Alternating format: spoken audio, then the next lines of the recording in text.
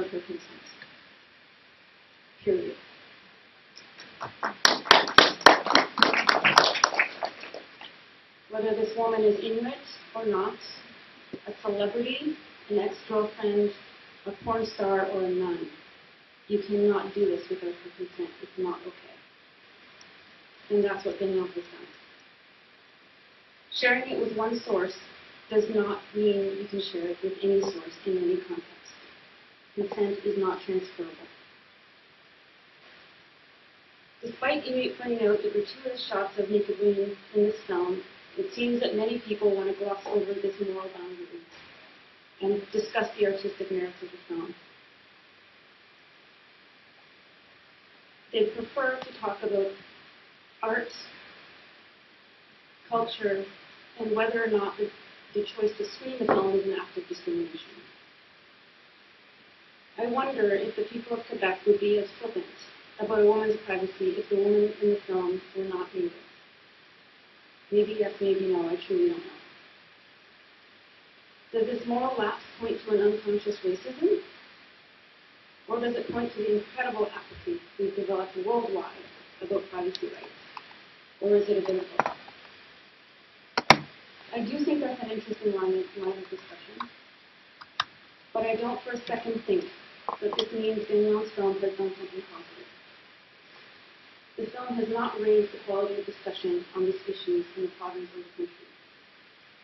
While we may have pockets like this of intellectual discussion in circles of highbrow art,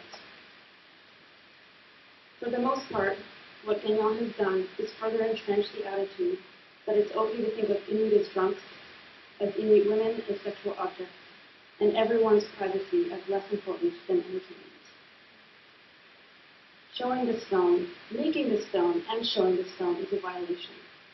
And I thank the organizers for giving us the opportunity to discuss this without the violation of having to watch it.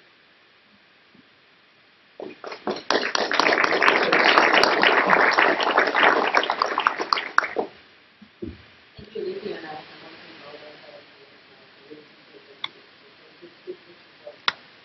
and I watched the film for the first time last night. I didn't want to watch it, but I felt it was important to do so. My name is Heather Ridley, and I am Inuk from the Nunavut territory of Labrador. My father is Inuk, and my mother is white. She's Nunavut. And watching the film last night, I felt so bored of what the content was, because although I appreciate that this may be a new conversation for some of you, it is not new for Inuit. These are the stereotypes and the painful imagery and the misinformation that circulates about Inuit people and Indigenous people that does have a palpable effect on our life.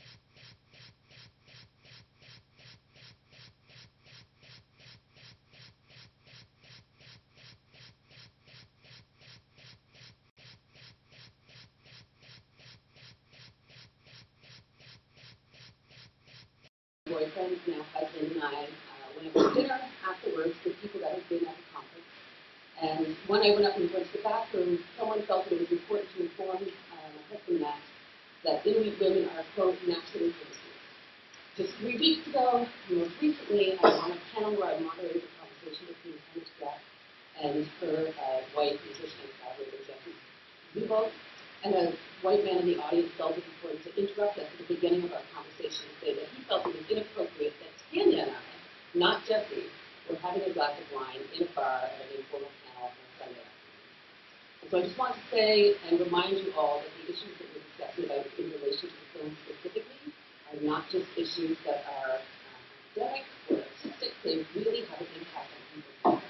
And when this film circulates in contexts that are beyond that of people who are knowledgeable or a little bit knowledgeable about Inuit history or Indigenous history, it can have a very real and lasting impact on them, whatever the artistic impact. And finally, I do want to say that I am interested in having a conversation around ethics and cultural protocols and our understanding of filmmaking in a different view. I do have a lot of interest in that from a historical perspective and what has happened in museums over the last 25 years. But I don't think that this film is to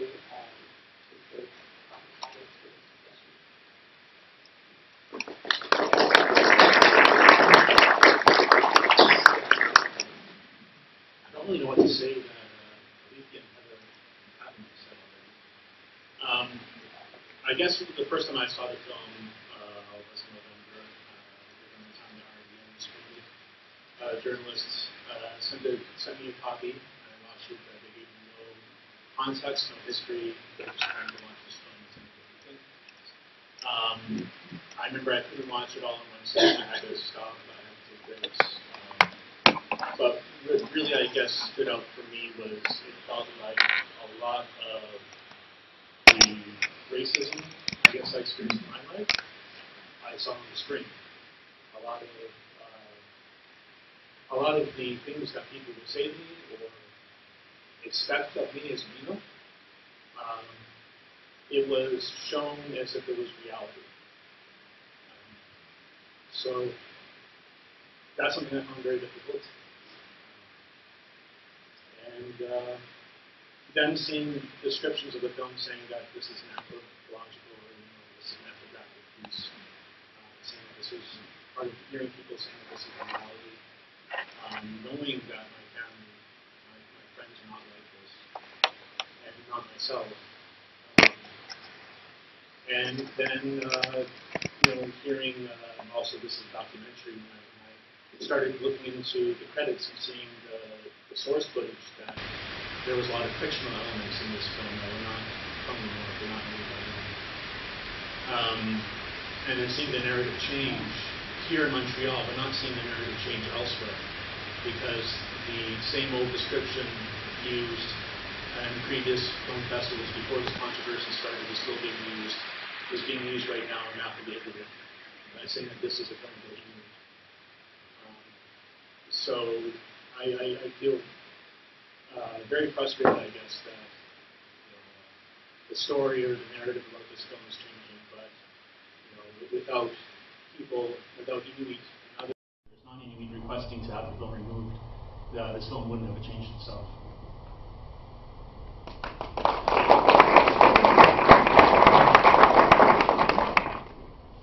Bonsoir.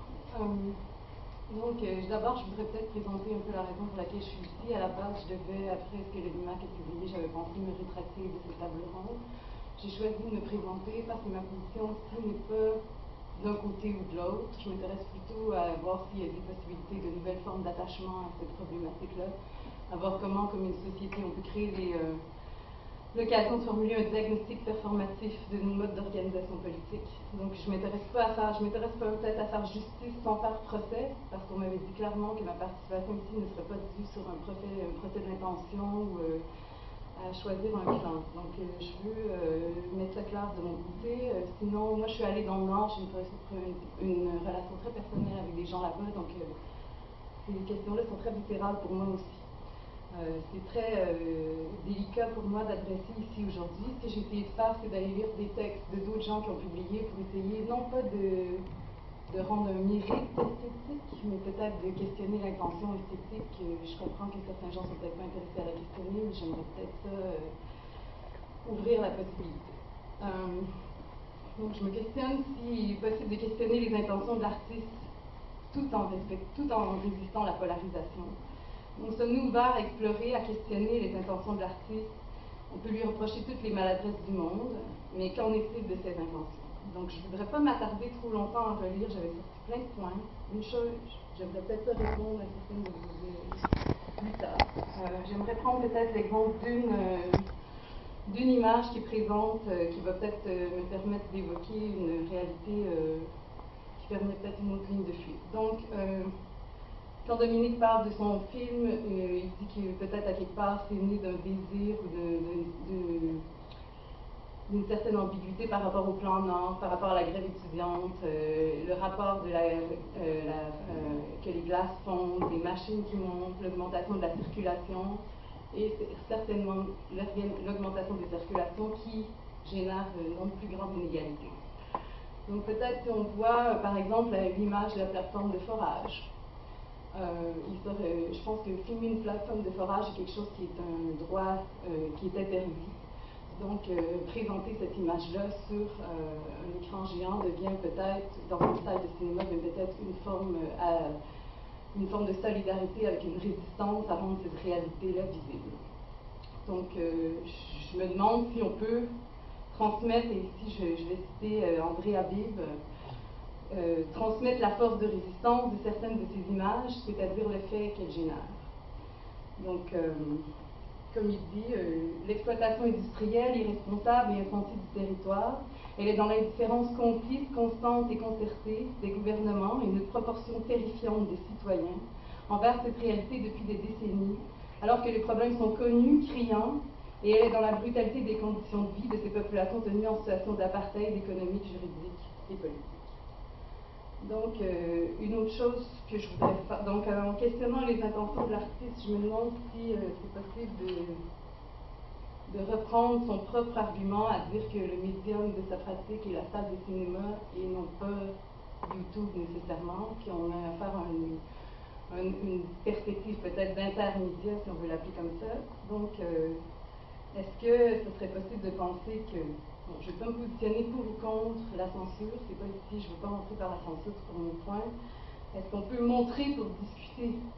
Est-ce que montrer est nécessairement une pratique autoritaire qui donne une forme, un pouvoir de représentation absolue à la personne qui choisit de montrer ces images-là? Donc, je ne veux pas faire ça comme un point. Pour moi, ce sont des questions. Je me demande si c'est possible de voir ça un peu comme un miroir, par exemple, où moi, je suis confrontée à plein de stéréotypes. Est-ce que ce film-là peut me permettre de me questionner pourquoi je vis avec ces stéréotypes-là? Ils émergent d'où et comment je fais pour les résister à ça? Voilà.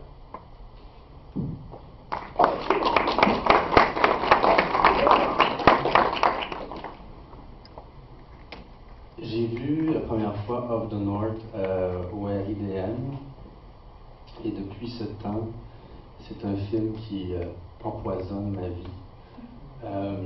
Jamais un film ne m'a autant troublé, questionné et fait remettre en question mes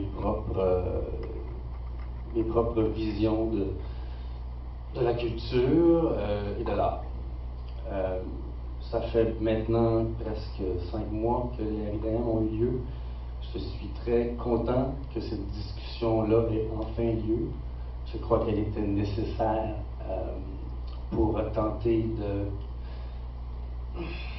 de calmer les esprits, parce qu'à travers la colère, souvent, on a de la difficulté à s'entendre. Et donc, je remercie les gens d'avoir organisé cette table ronde.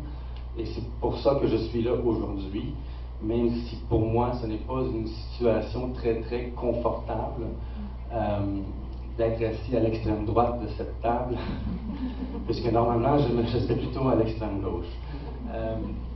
Cela dit, je pense que le film pose des questions, en tout cas, ou a suscité des questions fondamentales.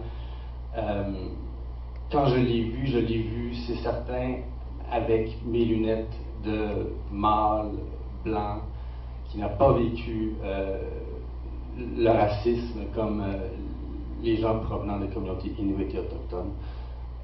Suite aux controverses qui ont suivi le film, ça m'a amené beaucoup à me questionner, à me remettre en question. Je remercie Steven, entre autres, pour ton travail que tu as fait de journaliste. C'est des choses auxquelles je n'avais pas pensé, que je n'avais pas perçues dans le film. Ça m'a fait remettre en question ma propre vision du film. Et je suis encore un peu, je ne sais pas trop où me situer. Je n'ai pas envie de porter un jugement éthique, mais j'ai envie de poser les questions. Et peut-être d'être capable de vous prêter mes lunettes 2 secondes pour voir dans quelle mesure moi j'ai pu percevoir ce film-là au moment où je l'ai vu et au travers des prochaines questions. C'est ce que j'espère pouvoir faire.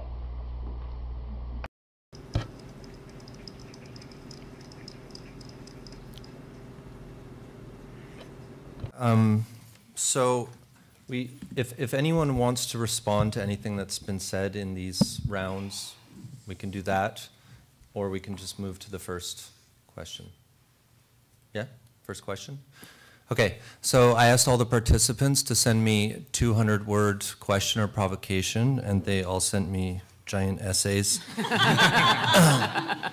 And then I've whittled them down into what they were supposed to be in terms of length. And so there's definitely some editorializing going on here, and me just trying to make sense of these things. So interpret them as you feel fit. The first one is about reception, and then the second one is about censorship. So the first one is, can an artistic work trigger opposing interpretations based on the subjectivities of the audience? And shouldn't we also consider the subjectivity of the artist or filmmaker? Put differently, aren't there many ways to read a film? And based on the diversity of reception from maker to film subjects to audiences, can there be a correct and incorrect interpretation? So who would like to go first? Heather? I guess it's me. Okay, so Heather, then Mathieu. I think that maybe I can draw a parallel context with the museum world. What was almost 25 years ago now, we had a couple of controversies with exhibitions such as The Spirit Sings, which presented Indigenous art in a very historical context without discussing at all living Indigenous peoples, presenting them in kind of an authentic past. Also at the ROM, there was the exhibition Into the Heart of Africa, which presented racism through the lens of how sort of a by white people, for white people kind of a discourse in both cases, ignoring the voices of the people involved. And these two events sparked a really critical conversation across museum people, curators, artists, and arts practitioners on what the ethics of exhibition histories and presentation should be. And out of that conversation very clearly came what has become a bit of a mantra in the art historical world, and that is nothing about us without us. How can we have how can there be a work of art, a film that says something meaningful about a group of people without ever having learned anything about them? That is, the film is purported to be this interesting, like, outsider looking in view on this history, but what has resulted, as you can see from the film, is just a rehashing of many old stereotypes. The film was purported to have a balance between sort of good representations of Inuit and bad representations of Inuit, but having watched the film, I could tell you right now, the good setups, in my eyes, were all setups, or the good images were all setups for the bad ones. For example, there is a cut with a bunch of really cute kids doing flips outdoors on a mattress. They seem to be having fun. They're doing some acrobatics, and it cuts to a drunk teenager. There is clearly a correlation between what's happening there. There's another scene where two drunk adults are fighting and talking, and then it cuts to a kid sitting on the floor by himself. There's a narrative that's being created in the film this way. And so for me, it was very clear that the issue is, of course, is the idea that it's possible to talk about Indigenous peoples in a way that does not reinforce and reinscribe those negative stereotypes. If you don't know the real people, how can you unpack what you're bringing to it? Thank you. Okay, thank you. We don't need to applaud after every comment. Let's just say that now. We got 2 hours. Like, clock is ticking. Good. Mathieu? Well, I have 3 ideas. I'll try to be succinct. So, first of all, alluding to Heather, when she said that you have to know your topic, literally, before exploiting it, I often heard many documentarists say, the least I know, the better it is. So, a film is a work of art, not necessarily a special report or television show, and you don't have to have the same rigor. It's not necessarily journalistic or scientific, and that's why it can easily be, and it must be, critiqued and reviewed. And we talked about reception of the work and censorship. Well, Dominique Gagnon's work, and I've been following him for years, revolves around censorship. This is someone who has worked making films from YouTube videos which were censored by YouTube. So here you have a situation where a movie maker makes films from censored videos and he becomes censored. So now these films are not as such, are not perceived with modernistic cinema glasses. I think that a work of art is, the work of art is in its social reception rather, and not in the work itself. And I think it has to do with performance in a way, the art of performance. And I would talk about one sequence in the film that has shocked some of my colleagues here in the panel or other people in the room, to show you how I think it's easy to interpret the film in 2 different ways. So in the film, there's a sequence with 2 Inuk who are going to pour dirty water in nature, warmed waters, and the caribou go and drink from that water. So if I put myself in someone else's shoes who see these images, you say, oh, that's horrible. You're showing us as being people who do not respect nature. So this would reinforce a stereotype. This shows that we're savages. When I saw that image, I told myself, well, what a shithole. In these communities, they don't even have an aqueduct system. They don't even have sewers. So they have to use to pour their used waters. And I know nothing about what's happening up there. I never went there. And I'm so aware of my ignorance and its limits. But I saw that with my glasses, so that was my interpretation. So I didn't go like, oh my God, those savages, and why did they do that, and that's horrible. No, that's what I wanted to say. So, I'm just wondering... Ouais, pardon, je vais faire en français, je vais faire en anglais certain. Donc, je me demande si... I'm wondering about scale. I have difficulty considering this as an ethnographic work. For me, it's an archaeological work, like excavations. So there are many different levels of scale. So I'm wondering, the fact that you show something real that is filmed by someone else, can that aspire to a representation that is legitimate? If you use someone's reality, then are you giving it realism, or do you turn it into a fiction?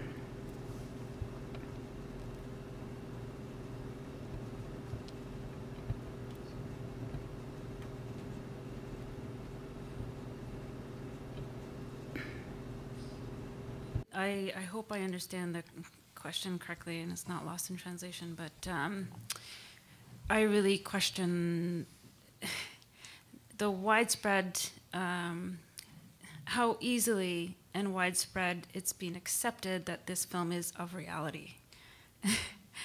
I mean, Stefan's done a huge amount of research showing that many of these clips are not even of the North, and that there are people, you know, the clips of men fighting on the floor and drunk, they're not Inuit. So yes, those are actual people. It's not a fiction clip. It wasn't acted, but it's presented and portrayed as if it's Inuit. And you know damn well that Gagnon knew the audience would assume that these people are Inuit. And if you pretend that that's not true, I question your sanity. Stefan? I don't think we can look at this as an archaeological work, because even in archaeology, there's ethics involved. When you go to sites, you know, you deal with the community who are still living, when you're digging up their ancestors' bones. And that reminds me as well of, and this has been happening in Inuit history, where Inuit have been displayed in human zoos. There was a book called Give Me Back My Father's Bones, where around the 1900, 6 Inuit were taken from Greenland to New York at a museum. 4 of them died. 1 was a father, and his son survived. And the son was adopted by the general manager of the museum. They had a burial ceremony for his father. And it was years later, when the boy when he grew up, he was walking through the museum that his adopted father managed. He saw his birth father's bones on display. So I think even in archaeology, there's ethics involved. And there's ethical procedures. There's peer review. And I don't think that any of these ethical procedures were followed in making this film, or in a lot of the screenings of this film, where, you know, the owners of this film, the people seen in this film, should have been involved and should have given permission in order for this film to have seen the light of day.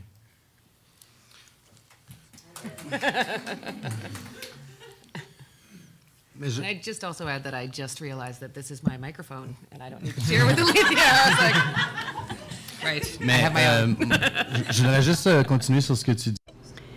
Well, Stephen, I'd like to continue on that. I agree with you that yes, there are, well, I imagine, I'm not speaking for Dominique Gagnon at all. I imagine that there are images there where he did not get the people's consent. However, I do know that there are other images where he actually was in a relationship with the people who filmed these images and asked him to withdraw these images. They recontacted him, and Dominique said, well, this is many months ago, almost many years, because he was working on it for years, 2 years at least, and all of a sudden, well, with the debate, it seems that people saw the film, and now, well, with the debate, people started saying it was such a racist film, so they asked him to withdraw the images. Now, I don't think he has done it for all images, for some of them. I think he did for some of them, maybe the most, the easiest ones, actually. But I don't know. And he had an ethical intent. Now, was it pushed till the end? And was it well done? I do not know. I tried before today to find a space for dialogue where you could discuss with Dominique and actually confront him on all of these issues, like, using these images that do not come from the north. And I would even take it further because he removed the origin of some of these images, such as that bear in the zoo from Berlin. The movie was called Bear in Zoo in Berlin, and he removed Berlin. So there's an intent here to sort of let people think that these are all images of the north. Like Alethea said, the two guys, fighting on the floor. Well, we think they're Inuit, and finally they're Texans. So I would have liked to ask him all of this and confront him and get an answer. Now, unfortunately, well, it was very difficult. It was impossible, actually. So I think that in all good faith, the Rendezvous du Cinéma Québécois tried to create a space for discussion, which will be a space dominated by white people, of course. And outside of that institution, with the Cine Club, about a month ago, we presented the film, and Alethea asked about translation, and then, well, you were contacted. We really wanted to make sure you would be there. We really wanted this discussion, and we wanted a confrontation in a respectful way, and that was not possible. So there was a type of, we had a climate where the discussion was very arduous and almost impossible. So I don't have any answers, and I wish I did. Let's, oh, that's not going to work. let's try to, the details are important, but a lot of people won't get all the references. So let's also try to talk about the broader issues, I think, and we can probably post some of the evidentiary kind of work online afterwards, Mm-hmm. right, Jennifer, and other stuff. Can I ask a question? Je peux me poser une question rapidement avec ça?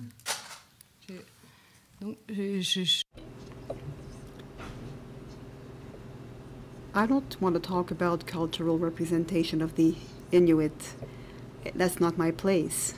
But I'm wondering, is thinking about the documentary as a form of aesthetics, then would we say that the documentary is an information campaign or a journalistic work that aspires to a certain ideal whose validity as an artwork would be cautioned by a proof or evidence procedure? So is this social marketing? That's what I mean. So I'm wondering about that. I'm talking about the practice as an artistic form. I understand what we're saying, and I respect that, but I'm wondering, will this become a category of analysis that would apply to all documentaries? Or can we keep a certain form of plasticity or porosity? Answer a later question that's about aesthetics and ethics, so go ahead. I'll start, then you go. I was going to say just that I think that there is director's bias in all filmmaking. I think we can agree that that is a thing. I don't need these. And then there is directorial, what's the word for it? Then there is, antagonistic work. There is something that is deceptive in this filmmaking. I think that there are, that obviously documentary filmmaking is a creative practice as well as another form of practice, but it does speak to certain truths. And in this particular situation, I know you don't want to talk about the Inuit thing, but it's hard to just sort of speak around all documentaries. We're not here to say that all documentaries need to go through a rigorous process that is vetted by Indigenous people. But when the subject matter is Indigenous people and when the films are being created with public funding, I think there is a very legitimate question there that starts with the arts funders and moves through who their juries are and who the makeup of their organizations are, and then travels down through film screening and who is organizing these and who is deciding and vetting what is happening there, because I think that it's not just the artist who has a responsibility to behave ethically. It's not a legal responsibility, but I think it is a moral responsibility. But it is also it is the responsibility of art juries, of organizations, of screeners, and anyone else who is going to look at this content to think, is this just someone's subjective positioning, or is there something else at play here that is negatively impacting and representing people in a stereotypical and racist manner? Yeah, I agree. I think when it's, you don't have to go through so many ethical reviews for documentaries or for film, but when a film is being described or it's being advertised as a documentary, or ethnography. Ethnography, like a documentary already suggests that this is a reflection of reality. It's a mirror, as some people have called it. And also that it's a reality, or ethnography as well. Then I think when you start to include those scientific words, and also, I mean, this film was funded by a research grant. It wasn't an art grant. It was a research grant by the Quebec Council of Arts. So in that context, I think it should go through ethical review, or it should go through some type of review like that. And so I don't think it's just the film here that was problematic. I think it was also the funders. I think this film is an example, I guess, that's shown maybe the Quebec Arts Council that it's really missing some ethics in their ethical protocols, and as well as a lot of the film festivals, because I've mentioned it with a number of other people, organizations that have screened the film, that I asked them, well, do you consider yourself a cultural institution? They say yes. And I say, well, other cultural institutions have debated about this subject of representation of minorities or cultural representation for decades. Museums have generally agreed on and created a policy around cultural representation, and it's an international code of ethics, actually. And I've shared that code of ethics with a number of film screeners, and I suggested, maybe look at Article 6.5 and 6.7 about representation of communities. Maybe film organizations could look at maybe adapting that to their own film communities, and that's basically saying if you've got a piece that is owned by another culture, another community, you involve that culture, you communicate with them, their interests are paramount. You can't show something that they don't want to be shown. And I think that's a reflection of museums where, for example, here in Canada, false face masks, condolence canes, turtle rattles in many of the First Nations cultures are not meant to be seen by the public, because that's how they hold power. To heal people is, that they're only seen by the people involved in these ceremonies. So I think what we're dealing with here is different communities and different cultures that have different value systems, and I think organizations need to respect that, just as a lot of other cultures respect the dominant culture here. Alethea? Yeah. No clapping. First of all, my friends here are very, very smart, and I'm always impressed by them. I didn't know it was a research grant. That's very interesting. And while I agree with absolutely everything they just said, I'd also like to present another point of view, and that is, you know, I do agree that the vast majority of films about Indigenous people should involve Indigenous people. However, I also think it is entirely possible for non-natives to make very interesting, very powerful and valuable films about Indigenous peoples. Maria Len right here being an excellent example of that. She just won a Canadian Screen Award for her documentary Saul, which she co-directed with Susan Avignon, an Inuk elder in Iqaluit. So there are great examples of how non-Indigenous people can work with Indigenous people. But I also don't necessarily think it's impossible to make a film about Indigenous people without their involvement and not screw up so badly. I actually think it's a very, you know, if you for a minute pretend that he didn't violate the privacy of vulnerable people, if you pretend for a moment that he didn't lie about the sources of some of the clips, and if you pretend for a moment that he wasn't extremely revisionist about the history of the film and why he made it after he started being criticized about it. If you ignore all of that and many other things, and just for a moment think about the concept of making a film about a people you've never met, and experiencing them through videos that they post online, I think that's a really interesting way to analyze a culture, and I don't see anything wrong with that concept, and I think it's actually a very interesting idea for making a film. I do think he blundered about and did it very, very poorly and irresponsibly with a population that is extremely vulnerable. So I think it was very irresponsibly done. But the concept itself, the artistic concept is very interesting to me. Okay. So yes, we could spend 6 hours covering the Manichaean debate of ethics and aesthetics, but I'm going to move us into censorship, because censorship has really been at the center of the conversations that have been happening outside of this room up until now. So my question for you all is, who decides what is fair and just cultural representation? And if the community or culture represented disagrees and calls for the end of circulation of a work, is this a form of censorship? Considering the erasure and near invisibility of Indigenous filmmakers at most film festivals, can we say the rejection of their work by non-Indigenous curators is also a form of censorship?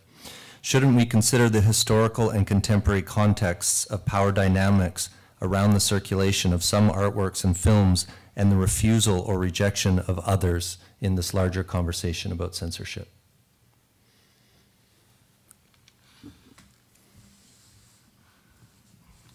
Who wants to? Stefan, you had lots of good comments about censorship. Yeah, I forget them all. No. I want to go back to something actually you said, Matthew, before about how some people who have made videos were in contact or worked with Gagnon in making this film. I actually made an Excel sheet from the credits and found most of the videos on YouTube that I was used in making this film, and I contacted as many people as I could to inform them and ask them, were you knowledgeable that this video is used in this film? Of the replies that I got, because I didn't get replies from everybody, of the replies that I got, every single one of them said that they were not knowledgeable that their videos were used in this film, and that they don't give permission to have the videos used in this film. So as far as I know, the ones who I've spoken with, I've communicated with, said that they were not knowledgeable, they didn't work, they didn't collaborate in the production of this film.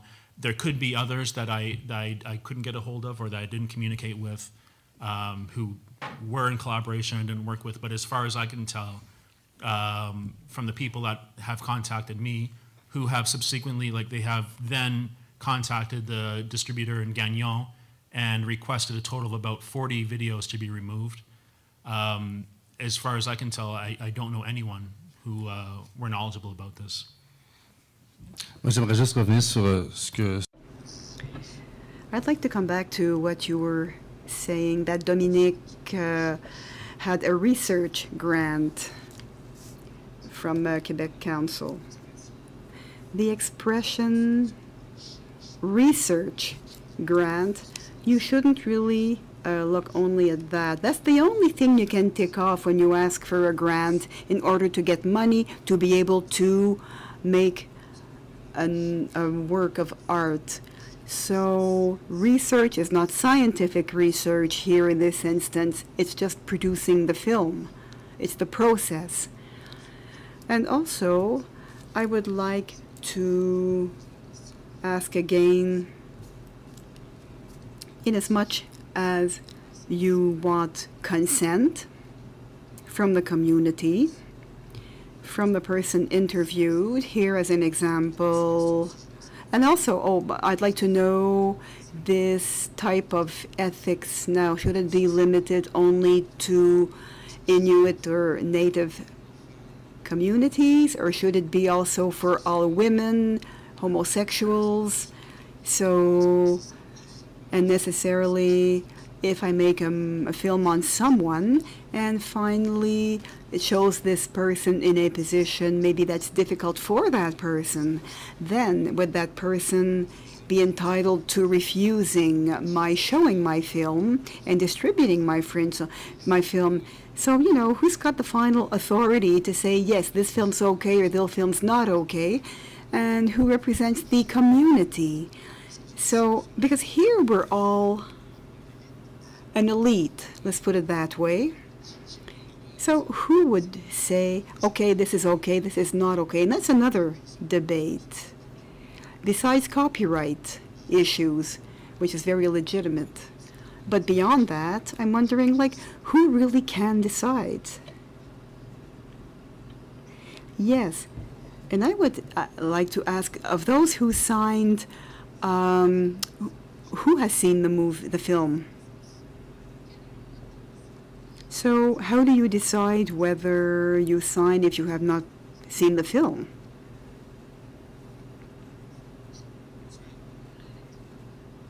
This NEMAC letter, who has seen the movie?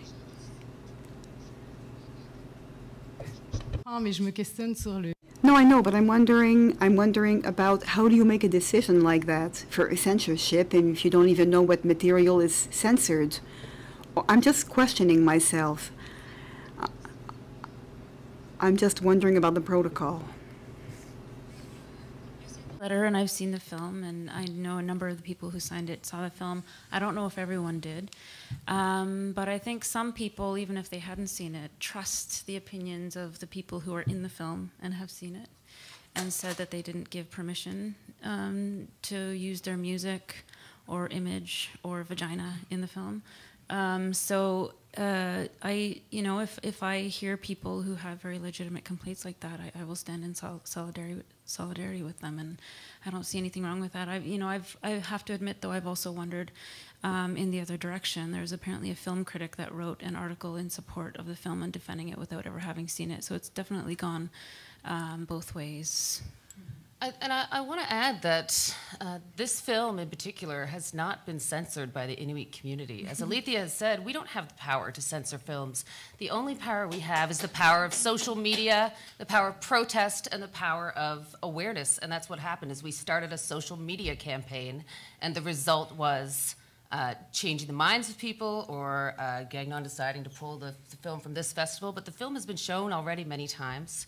And it's only through the fact that people are realizing that they're in the film and they're requesting that they be removed, and Gagnon is doing that to his credit. He has mostly done it. He's also said he would and then not done it. So, you know, in that situation, I want to be really clear that we have not censored anything. We are not bodies. We are not boards. We are not organizations. We are individuals who decided to protest what we saw, you know. And so if it is one thing to make a work of art, we are completely within our right to protest what we believe to be racist representations that circulate in contexts that are much broader than we can possibly reach outside of this. You know, it wasn't that long ago that we didn't have social media and we didn't have platforms to do this. 90+% of all Inuit communities are in fly-in, boat-in only communities. They don't mostly live in the South until very recently, and it's been very hard over the last, you know, several decades to actually gain this kind of recognition and to mobilize in this way. For a very long time, Inuit were considered to just be savages who killed baby seals in the North. Like, that was the main message that circulated around Inuit people in the South throughout the 60s, 70s, 80s. And so it's just now that with the advent of technologies that we are able to have a voice on these platforms. And so, of course, we're going to use it. I don't think that's censorship. I think when it comes to consulting different communities, there's no like simple answer to that. There's no like black or white solution for that, because every community is different. Every culture is different. First Nations communities are very different from Inuit communities. They have leaders that you can go to, and that they can help make decisions. Inuit culture is traditionally independent egalitarianism, where many Inuit don't even like the word leader. But if you engage with Inuit in the community and you ask them, like, well, hey, do you know, do you would you approve of this film, or would you approve of this work? Some might say, I'm not in the right place to do that. I'm not in the right place to approve of something like that. But they probably know someone who does. They know someone who probably would, that they would put their trust in, and say, like, I trust this person's, you know, this individual's judgment, basically, yeah. So I would put my trust into them, and they could be the ones that could decide, you know. So I think it really depends on, you know, the different cultures, different communities, when it comes to this type of consultation. But I think at the very least, you have to consult with them. They have to be involved in some way.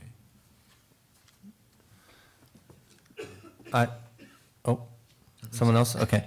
I have another question that's another one that's circulating a lot in the discourse, and that's about the film being a generative positive force, in that, you know, you hear people say this a lot, which is, don't controversial films like Gagnon's positively contribute to culture and society by inspiring debate and discussion, including the very one we're having tonight? So I'd like to pose this question and maybe start at this end of the table. Yeah. This is great because we have, a couple of hours to speak to people. And I've met with some people, some festival programmers that chose to screen the film, and talked for a couple of hours, and by the end of it I felt like I was starting to, you know, maybe get through to them a little bit, or at least have them see my perspective a bit. It takes 2 hours. The vast majority of the country or the province, or people who've seen the film, are not going to give Inuit 2 hours to tell them what's wrong with this film. All they're going to have time to hear us say is, you know what, we're not all drunks, we're not all sexual objects. Our issues of addiction and poverty in the North are not because of oil rigs in Russia. It's not capitalism. It was very deliberate and forceful and conscious acts by Southern Canadians to do things like shoot all of our sled dogs, take away all of our children, force people into school, take away their language. It was very active colonialism that the people of Southern Canada were very conscious of, and to just blame it on big bad faceless corporations gives people the opportunity to wash their hands of that responsibility. So I just completely reject that idea, that it's generated quality discussion, because we don't get the chance for people to hear that. All we get the chance for people to hear is, we're not all drunks, really. I think it's helped has given us a platform here to actually have a positive discussion or have something positive come out of it. But I think that's because we're here. Montreal has, I think, about the 3rd or 4th largest Inuit population in southern Canada. Yet at the same time, a recent study from 2011 showed that Montrealers are the least knowledgeable about Indigenous people compared to 11 other major cities in Canada. So I think it does. This film has provoked, and right now I think this is evidence that this has provoked a productive conversation. But what about Italy, where it's going to be screened next month? Mm-hmm. What about New York? What about Mexico City? What about Switzerland? What about Germany? What about the UK? Inuit have not been invited to any of these screenings. And in fact, the Museum of the Moving Image refused to speak with Inuit before their screening in New York in January. So I think it has provoked, I think, a positive conversation, but at the same time, it provoked a conversation in a way that, like, us here, we've had to mobilize, and it didn't provoke us, and it didn't really motivate us or inspire us positively to come out and speak. It basically, we were offended, we were hurt, and we had to say something. And at the same time, I produce a radio show where we do talk about a lot of these issues. This is broadcast every second Tuesday. But also, I work on a research project where a week after the film screening was on RIDM, we had our own film screening in Viewport, where we had Inuit-made short films made in Montreal, and they all were asked the question, basically, what's it like to be an Inuk in Montreal?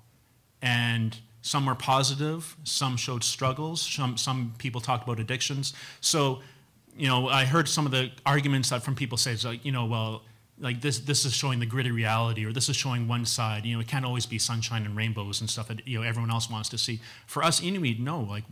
A lot of the stuff that we show, or a lot of stories we talk about, and a lot of the reality we show is actually a lot of the struggles that a lot of Inuit go through.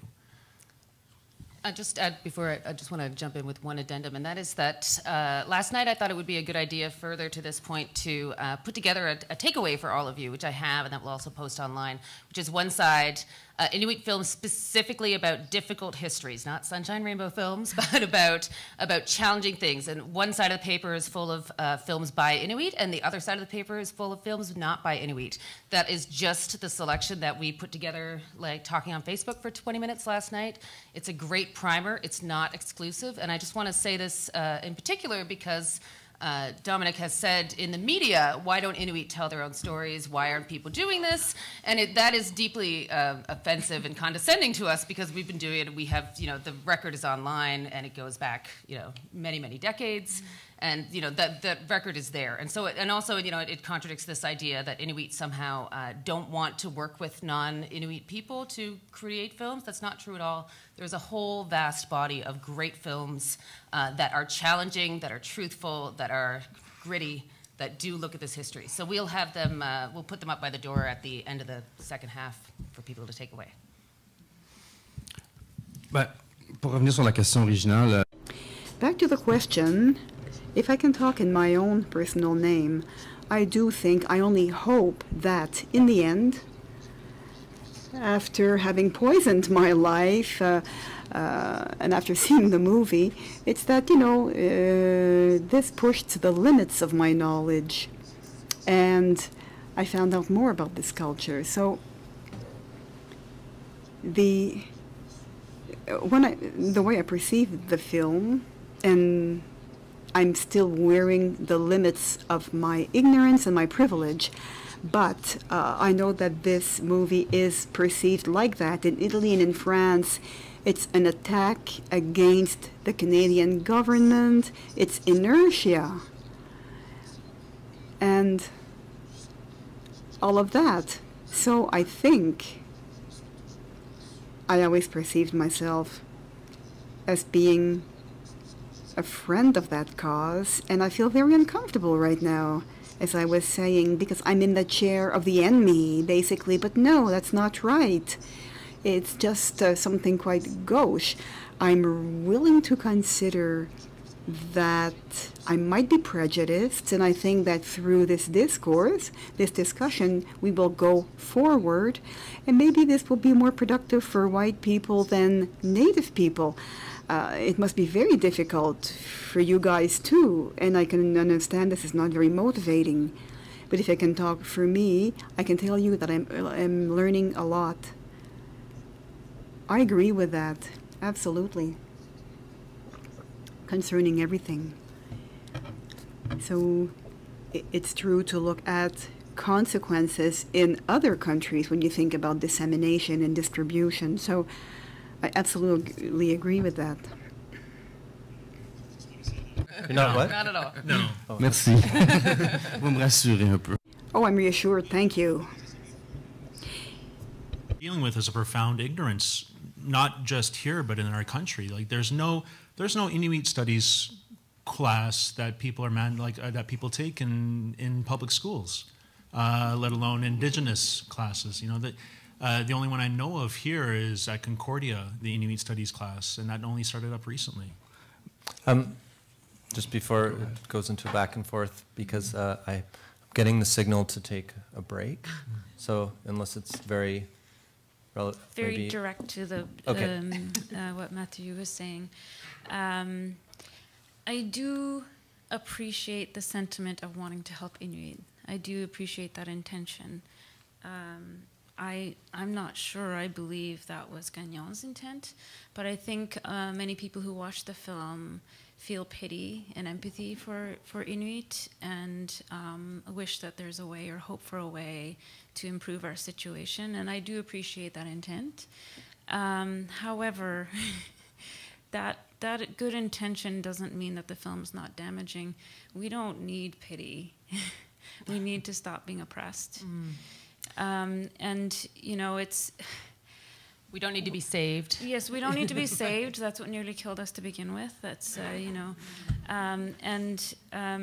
the idea that, you know, I feel so terrible for you that you're all drunks and sexually promiscuous people. Like, I'm really sorry for you. I'm sorry we did this to you. That's not helpful because we're not all drunks and we're not all sexually promiscuous. Feeling pity and empathy for us for the wrong reasons is not helpful. It just further entrenches the stereotypes and makes our work harder. Which is not to say that there aren't films that do this. You know, I think we're talking specifically about the Gagnon film, and I understand what you're saying about having that kind of affective emotion and probably knowing a little bit about the relationship of the Canadian state to Indigenous peoples and reading it one way. But I think there is a really profound danger in that most people are not going to come at it this way and are not going to see it as a historical trajectory, but just something that's happening right now.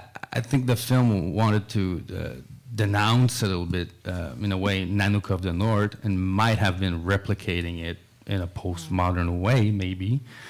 That's a good note to stop the We'll first take a break. I'm sorry. That's great. Postmodernism and Nunavut, that's perfect moment for us to all take a 5-minute stretch break, and then after 5 minutes we're going to reconvene and open it up to you folks in the audience for questions and comments.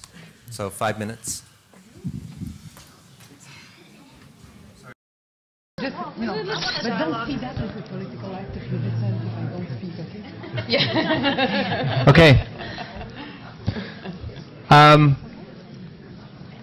Here's how it's going to work. Is everyone listening? Please. If we can speak slowly, we've already, the interpreter's already almost passed out from exhaustion from the first hour. I am very sorry. Okay. I recognize that is my fault. But now she's had a little break, but she's interpreting both English and French. Yeah, it's amazing. Thank you.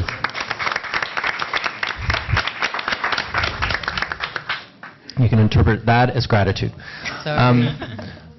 So we have a roaming microphone, and I would ask that that you remind yourself of my opening statement about respect, and that includes we're trying to avoid really long monologues as well. So respect just isn't in the content of what we say, but it's in how much space we take up in the room.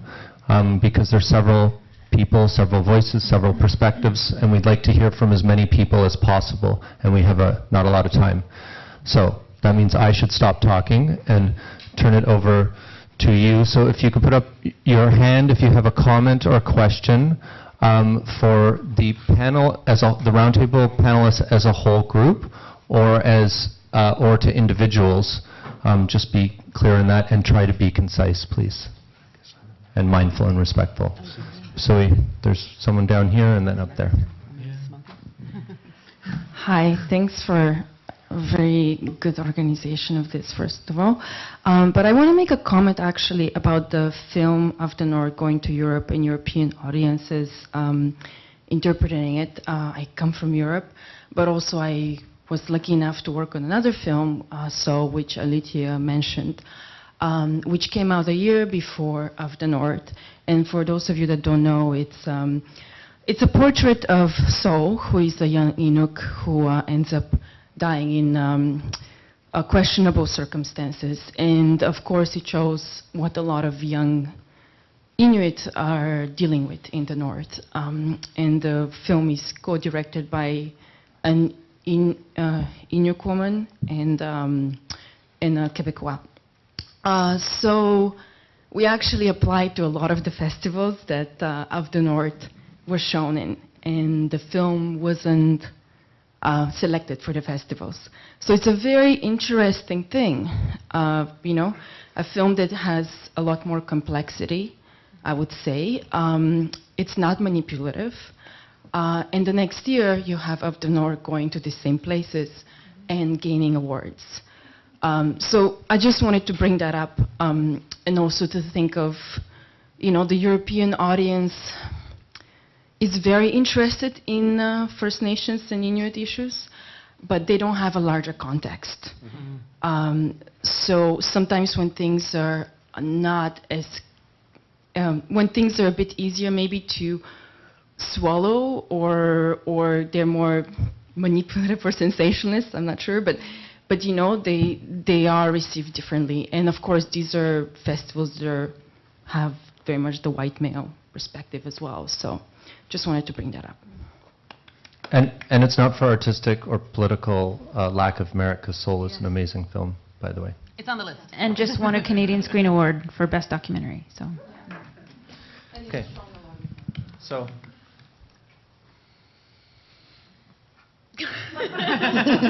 Well, it was a comment, not a question. Was there a question? Il y avait une question? I believe Maya was pointing out that this one film has circulated while the other hasn't, and they come from, well, they're documenting supposedly the same place. And if anyone wants to speak to that in terms of the films circulating abroad. I can add to that a bit. I did meet with RVCQ in January. They spoke, like, they reached out to me and I met with them. I talked with them for almost 2 hours. You know, and they said one of the things they said that they can't pull the film due to censorship. And I asked them, well, how many film submissions do you get every year for your film festival? They said 500. How many films do you show in your film festival? They said about 310, 315. So I said, there's almost 200 films that aren't shown in your film festival. How is this censorship when almost 200 other films aren't shown? And I said, also, how about you show another film as well that could maybe be a counter-argument to Of the North, that maybe does provide some context. That film was So That You Could Stand. That's the one I suggested because it was made this past year. It was produced by Makivik Corporation and Inuit Corporation here in Quebec, and it's a documentary that covers the history of the James Bay Northern Quebec Agreement from an Inuit perspective. And they told me, oh, actually we had that film submitted. And I said, oh, so you're going to be showing it? And they said, no, we're not showing it. So I said, how is the censorship then if you're not going to show this film, but you decide to show Of the North? Faut faire attention. Well, you have to be careful. I program short movies for the Rendezvous and other festivals, and I have my own prerogative as a programmer. I have my own eyes, my own vision. So, you know, it's my selection, and sometimes movies have a great career somewhere else, and I decided not to show them myself. And then I think, oh shit, that was I should have gotten that one and the other one. Wow, what a great film! And finally, well, nobody cares. So it's very subjective appreciation. So if you shout discrimination automatically, and I don't know the film you're talking about, I have not seen it, but and to refuse a film for reasons that are of the festival, that's different from selecting a film and then withdrawing the film because of pressure. So with the Rendezvous, to show Of the North, that would have been much too expensive for the festival, because I think many filmmakers would have withdrawn their films, and to show Of the North would have been bad for the other 300 films. So that's why, that's what motivated their refusal. And there's a difference between the two. Was the film refused basically, or was it selected and then after getting pressure and after the campaign and the debate, then they decided to withdraw it because they saw that there would be a problem. So I can't speak for Madame's example here, for other films. It can be very, very unfair. The life of a film and festival can be very unfair, and it is. A question is, in response to that then is that what is the diversity makeup of your organization that's on the jury? Because I've sat on many, many juries before for arts councils and competitions and all kinds of things, and it's something that is really important in some contexts, and I just don't know if it's, maybe it's like, is it... You mean for the programming, the film programming? Yeah. It's one person who does, I do short film, another one does documentary, another one does fiction, and it's just one person selecting them. Because you have to watch so many films, right? Also, and if you have a lot of people, it's like 120 hours of work, so, you pay these people, so you have 5 of them, it's just more money. That's just like, there's lots of imperatives that make up this decision. Of course, we look at it through I look at it through my eyes, that my vision of cinema, what I like about it, and that's it, and if I can interject, Heather was asking about diversity, and cultural diversity. Yeah, is there a diverse makeup of the ethnic cultural backgrounds of the programmers, because this can often impact the lenses you're talking about through which people make selections. Yes, there's one person per category. So at the Rendezvous, it's like that. For the Vision du Réel in Lyon, I don't know. Maybe they work differently. It depends. But of course there's an impact. Of course, you're right.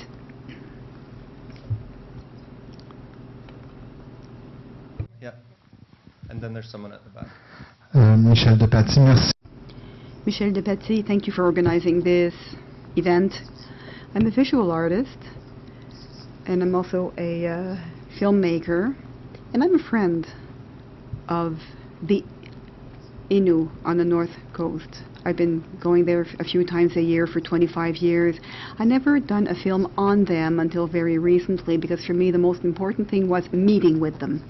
So I wasn't going up there to make a movie, it was a meet. It took 25 years before I actually decided to do a film. And I was able to see Of the North last December and to discuss it with many, many people from the milieu. So, with other filmmakers, we debated the film. I won't tell you about the context, to be brief, but it was a difficult context. And I took away one thing. Vision du Réel in Switzerland has compared this film, and you said it before, a response to Nanook of the North of the 21st century. And I agree with that comparison, basically. What surprised me a lot in the discussions was that to see us as a white society, where we are now in our understanding of colonialism. We do not understand what it is to be a colonialist. We say we're all very left-wing, and especially with making movies and all of that. But The Flaherty film 100 years ago showed him dreaming of the Eskimos and Inuit. So today, Dominique Gagnon shows how he sees them too, because, that's the very same thing with the stereotypes he has in his head.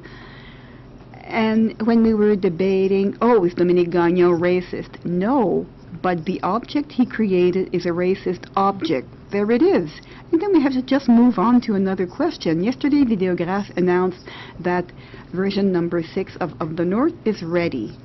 The 6th version is 74 minutes of black without music. So we have to stop and creating and talking about censorship. Gagnon made a movie not thinking about living in a society that oppressed these people. And we have to understand that. And that's why this debate is so interesting. Thank you. So you don't, I know you get excited and passionate, you don't need to yell into it. You can talk very quietly if you want even. Okay, go ahead. Does anyone want to respond? Just that I agree. I don't think that Dominique Gagnon is racist. I think that he was totally ignorant of a culture and so ignorant that he didn't realize the implications of what he was doing. Well, I would say that, either he's not racist. You could say that, but you could also say we all have a little racist in us. Just in varying ways. We all have our own prejudices, and he obviously has very strong prejudices about Inuit. I don't think that necessarily makes him a bad person. I think it makes him ignorant of Inuit and careless. Yeah, let me rephrase, because you're right. I don't think that I think that he did not have a malicious intent at the beginning against Inuit. I think that he did make a racist object. Yes, and in the end, the way he's chosen to react to the fact that he's hurt to Inuit, I think, has been antagonistic and not malicious. I don't know what word I'm searching for, but I think you get what I mean. It hasn't been pleasant and it hasn't been helpful. And I think that says a lot about someone's character. Thank you. There's someone at the very back below the exit sign. So hold it away. Bonjour, je m'appelle Nadine. Hello, my name is Nadine Gomez and I'm a filmmaker. I just have two little, positions on a debate that I think is very passionate and arouses many, many problematic issues.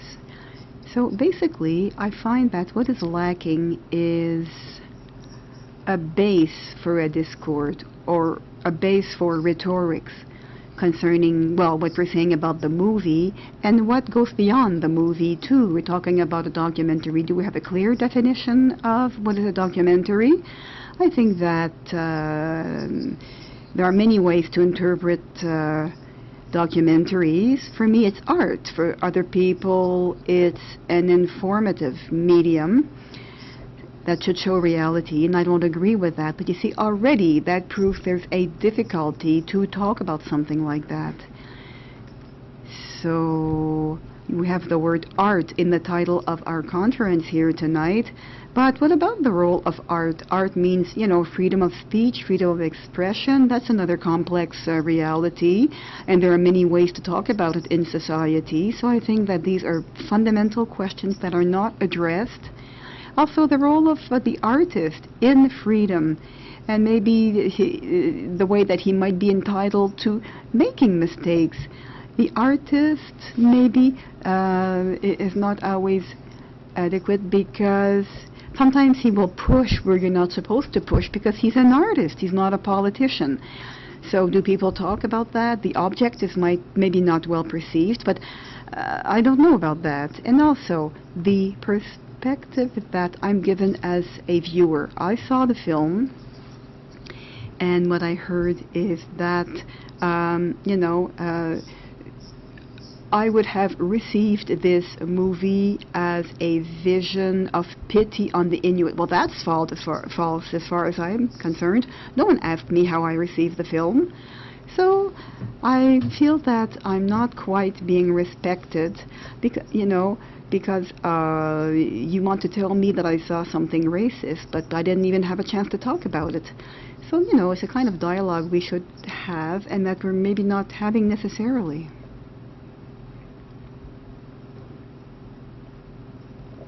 André Habib talked about that.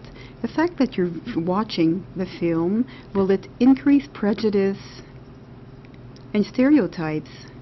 Is it necessarily... He had a similar question. It's very, very pertinent and relevant. It's quite interesting. Thank you. Seeing documentary as art, that's true. I mean, like, film is very fluid, you know, like, you can use different terminology to mean different things. But when the filmmaker has gone on record saying that this is reality, I think I didn't hear that. That was on CBC. Yeah, that was it was recorded. It was a video interview. It was the response at the very end. Can't remember when it was exactly. Dominic Gagnon was wearing a white T-shirt. He did a response both in English and French. In the English version, at the very end, he said that this is reality. So, like, when you have the filmmaker saying something like that, then, and he's also said before that he is approaching this as an ethnographer. You know, he told me the opposite, though. He told me that the people, the curators in the film festival described him as an ethnographer, but... he said many different things that oppose each other. Yeah, Also, we just have to be careful because he's not here to respond, so I think we have to be careful not to make a trial out of the questions. Sure, you know. but let's just also see if everyone wants to speak and to each point. But is everyone good on this one? Or Alethea, you look like you wanted to say something. Just to the point about, you know, that this woman didn't have an opportunity to express her reaction to the film. Perhaps you didn't take it as pity or empathy for Inuit, but many people have online expressed that this film made them feel pity and empathy for Inuit. So you may not have reacted that way, but many people have. I also think that at every event we all have a chance to express ourselves. It's not, you know, once we leave this room, there's no rule saying that you cannot speak about this film ever again. So I think, I mean, like, this is an ongoing conversation. This has been a conversation that's been happening for months now.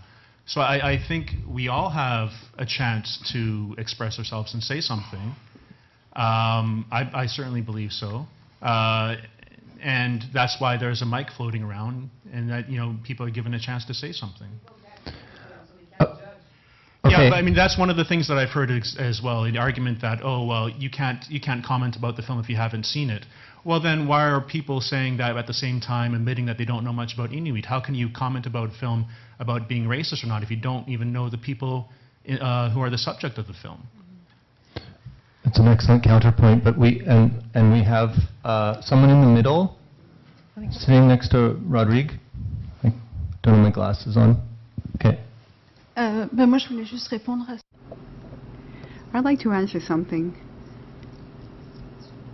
For me, it's a fallacious argument to go from the position, what is art, because what we're talking about is dominating art in a dominant culture, and there's no real conversation if we don't start by thinking. And like what you were saying when you were talking about the fact that Inuit film doesn't have a place in festivals.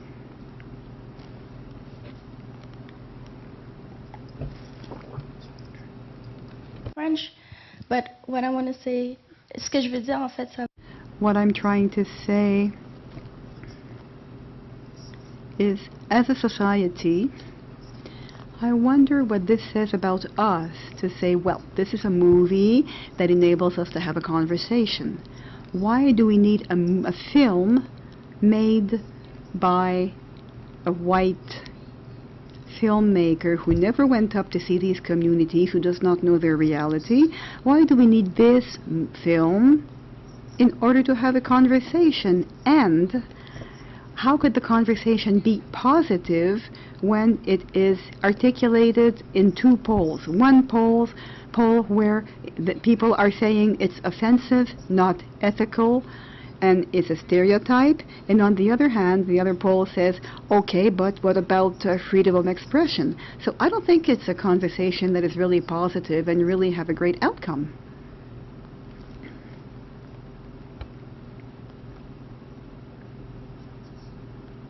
Yeah, I would agree. I think it's using this film as a way to start a conversation. That's basically using this film, like trying to start a conversation by insulting the other party. You know, this is starting a conversation in bad faith, I think. And I don't think that anyone really wants to start a conversation like that. Okay, there's about 3 people down here at the front that had their hands up.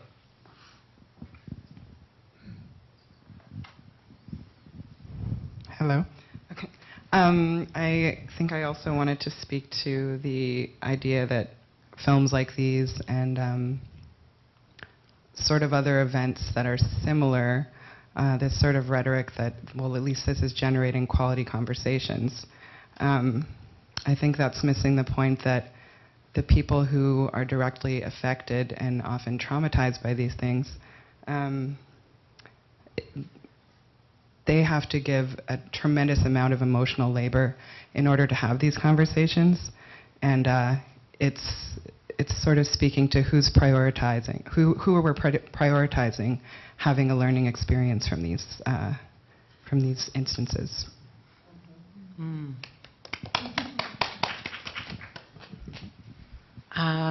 Bon, moi j'ai pas grand-chose à dire. Well, I don't have anything to say right now, because I haven't really, I'm extremely sad to see that this film is the flag for freedom of expression. It makes me feel like going out and hiding in the woods and never coming out.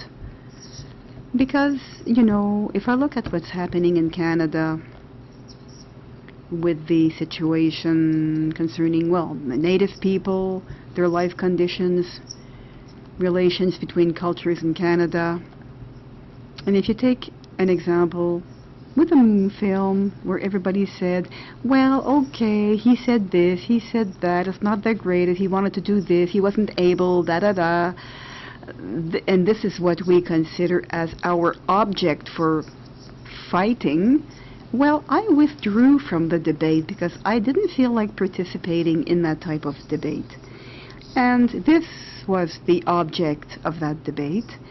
And I am for freedom of expression, of course, so I would have to say, oh yes, this movie, this film, but I don't know. I mean, I don't even know, it's not even object that, I mean, no one here will say it's a great, brilliant movie, incredible movie, love the movie, oh wow, love the movie, I'm so touched by the movie, there's stuff in there. No, it's not that at all. It's an innocent movie, it's a failure of a movie, maybe I'm not being respectful, oh sorry, but anyway, it's not a great success. No one said it's a great, well-done movie. So, if you want to defend freedom of expression, can we defend it differently and not use this as an example?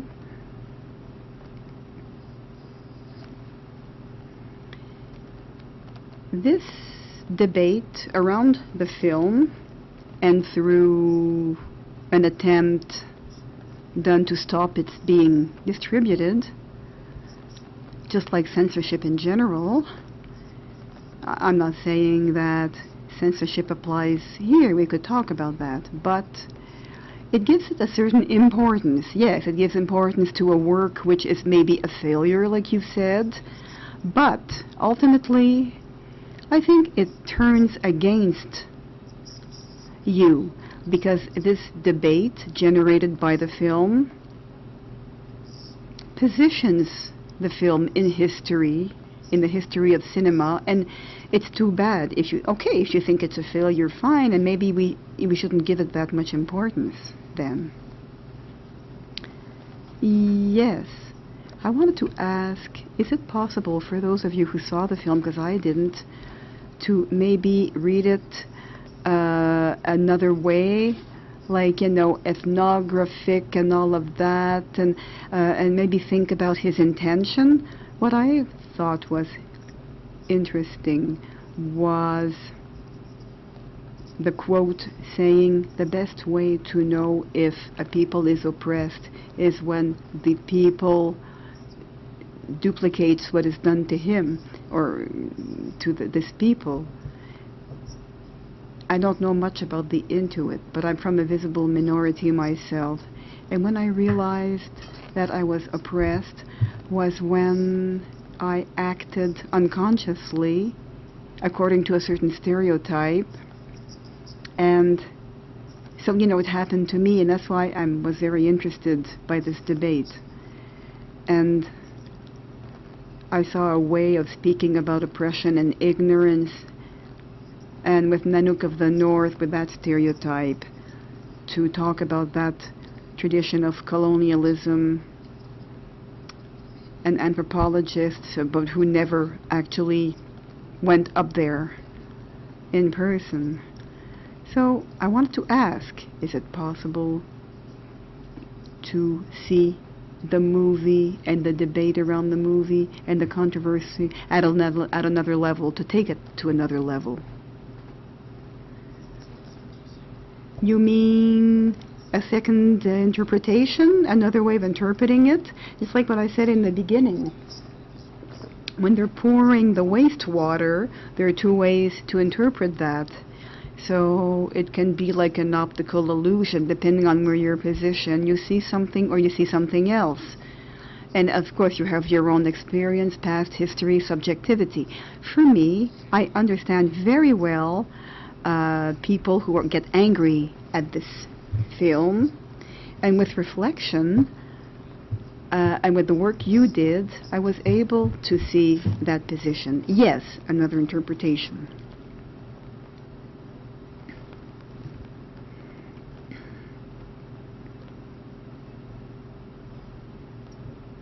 I have been involved with this from the very beginning when it first screened at RIDM the first night, and it is thoroughly distressing to be at this point where a man who has had such a bizarre relationship with this film in terms of his own position on what this film is, what his intentions were, who he is. He's told me himself, he describes himself as an armchair anthropologist.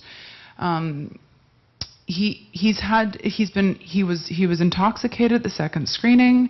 It's really hard to know where he stands at any point with this film. He's had such a varying take on it. And what I find really troubling is at that first screening, people are speaking to him and asking questions at the Q&A as if he was a kind of an expert, because he's a documentary filmmaker and there's no one else invited, and he's standing there and people are asking him questions about a culture they don't know anything about, and he actually said, this is how they behave. And I was sitting there in the audience, and it's like, we are in this is a crisis situation when a man can be standing in front of 250 people at a sold-out theater and speaking on behalf of another cultural group without ever having been there, and all of this work that's been going on, trying to raise awareness about this film, and it's still being shown all over the world. This is like a crisis situation with the documentary genre. This is a problem. How someone can be this powerful with zero knowledge. It's terrifying. The film is so powerful, and something has to change. Film festivals have to be more critical. They can't just accept a film because it's Gagnon's latest film. There has to be more of a policy change around acceptance and take responsibility for presenting films in a public context and stand behind it.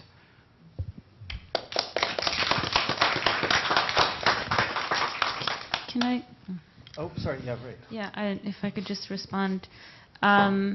Yeah, as far as I know, not a single Inuk even knew about this film until Jessie sent me a message saying that she just attended the screening and was horrified. And then I contacted Tanya Gillis and Kelly Fraser and asked if they knew that they were in the film, and they had no idea. So thank you, Jesse. Then Tanya and Kelly and I had a couple of days on Facebook privately messaging each other from 3 corners of the country, debating whether we should just let the film die a silent death, hopefully gradually over time, or whether to question it. And we're keenly aware that questioning the film and the validity of the film and his right to make this film would just bring it more attention. And it was a really painful decision to make, and I still don't know if it was the right choice, because we have to be traumatized further in order to question it, and we have to give the film more power by questioning it. So it's like lose-lose, no matter which choice you make. You either let the racism perpetuate, or you question it and give this horrible film more importance in the history of documentary filmmaking than it deserves. And I think you're right, it does have a place in documentary filmmaking history in Canada now, and I hate that. Moi, je me demande s'il y a une possibilité. Maybe we could give it less importance by questioning the technical, material limits of the practice. I can't believe that by using a platform we cannot aspire to an absolute representation of a reality. And as I was saying, people who film themselves, I mean, how can you aspire to qualifying that real as real? Because it's a movie on people filming themselves or people filming people, and then they put themselves online. So I think there's a material limit to that YouTube platform or those video platforms, whatever they are. And I don't think we can really call that perfect ethnographics, because it's not that of a culture, but it's that of a practice online. So I think there is a distinction there. The movie will never represent complete culture because the film has its own limits and constraints, and maybe this is not a glorious representation. I agree with that, but it shows other corporations and companies. So maybe that's why it's important to see the film till the end. Some people stopped at the middle. There are comments at the end that are done, that are offered as a critique of the government, corporations, etc. So there are limits to the categories we use to understand it. The images of the industrial development that happened in that film, none of it was in Canada. It was either in Alaska or in the trailer it was an offshore oil rig in the Baltic Sea. The film is called Of the North, and it's like the Arctic pole that brings, so it's, I wonder why it should have to be from Canada. Because in many descriptions, and right now in the Napoli, in the film festival in Napoli, Italy, in that description it says that this film is about a self-representation of the descendants of Nunavut.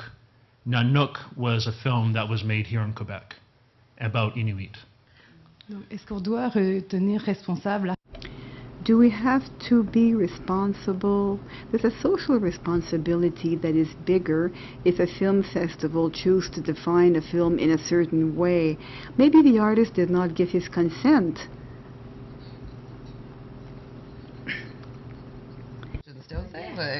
I've written many descriptions in the third person. Okay, I'm gonna stop this and go to the next question. Sorry, because we really can't go on these. Well, no, someone actually is holding the mic. I hold the microphone. Yeah, like I actually also thought over the last couple of days about this whole idea of documentary, and I actually saw the film twice, and when I saw it the second time, I really looked at what did he really do, and I really think that film can by no means pass as a documentary by what we know by now. And I think if that film could be shown anywhere, it's maybe at the Fantasia Film Festival. So, I mean, that's where it would have its place. And but I really think a main problem is that it's now perceived as a documentary, and I don't understand really how that happened. I'm wondering if Dominic submitted it to Documentary Film Festival, if it's Videograph who submitted it, or if festivals solicited him based on his past work. I'm really curious how that works. But really, documentary film, everyone knows this is always a subjective, a personal angle, but there's a base somewhere that you look at something based on reality, or you want to say something about reality, but this is really a pure fantasy, and I think it's the only thing he said from the many different things Dominic Gagnon said. At one point he also said the film is a fantasy, the point is to provoke, and I think he achieved the provocation, and I think it's a fantasy, but it's not a documentary. So I don't know if anyone knows how that worked, if someone from Videograph is here, if someone from RADM is here, who could maybe answer that question. How did that film end up? Okay. Bonsoir. Good evening. I'm a programmer at RIDM. We've talked about our IDM a lot tonight. We have programmed the film in Montreal. I would like to mention many things concerning what has been said. So, first of all, back to the idea of the film description. I think that you have to be very careful with that, as you were mentioning. So, with the text in the film, no, festival texts are not approved by the filmmakers. That's very rarely the case. Maybe there are certain festivals where, yes, you'll have something submitted that is official for the catalog, but normally, no, that's not the case. Now, concerning the film itself, related to this idea of, well, what's the reality he's trying to show? Well, since the beginning, the film was a project that wanted to break and mix up all barriers, frontiers of the North. So it's a mashup of things happening in Canada, Russia, everywhere. So if there's a synopsis that tells the opposite, that is wrong, because that's not the project. Then, concerning the film itself, even when you mention the fact, you know, the question, is it a documentary? That's a very broad question. Yes, it has been submitted to documentary festivals. What's a documentary? We could talk about that for a very long time. The film is a documentary because it is engaged with reality. Now, are we talking about a direct contact, immediate contact with people, with an interaction? So, you know, he would have been in the places where he filmed? No, of course not. Does he film a certain reality? Yes, I think he does film a certain reality. And this reality is extremely difficult to define because it is self-representation that you can find online, the representation of other people too. So these videos were posted and you could debate that question. But first and foremost, the film is a cross between one vision, the filmmaker's vision, and his own preconceived ideas, and also a self-representation that he has accumulated. And of course it's editorial. But the film, when we saw it, for instance, we considered it as, well, is it a provocative work? Yes, it is provocative, if you will, because it generated all this discussion, and especially because there's something violent in it, something that we could talk about.